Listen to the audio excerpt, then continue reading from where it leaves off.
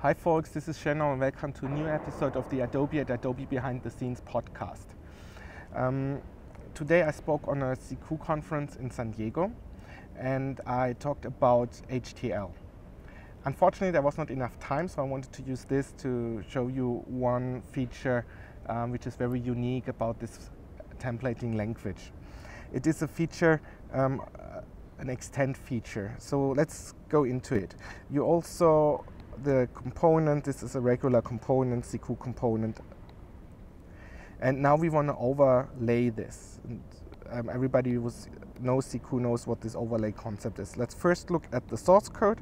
So this is our source code, and my source application is in libs. So to overlay it, I need to create the same folder structure in apps, and then I need to specify the file I want to overlay.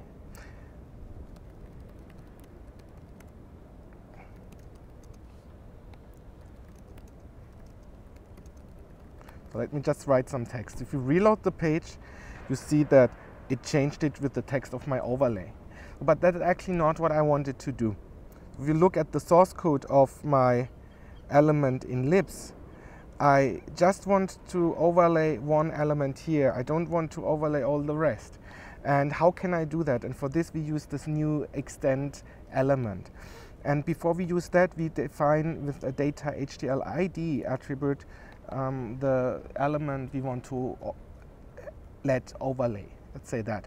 So I defined the name list element item, and I just want to change this li to an ol.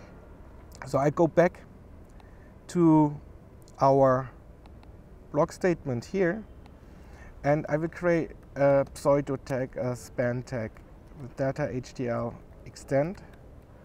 Keep it empty for now. And inside here, I define the element I want to overlay with data HTL ID, the name, and this is the li overlay and ol.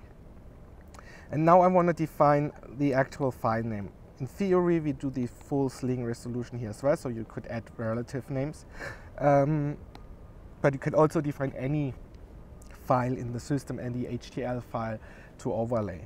So when we reload our page, you can see that the result changed. So I got this from my resource super type, and we just changed the OL, and the rest is the same. So this gives you the possibility really to just overwrite sections and not always to copy all the HTML code over.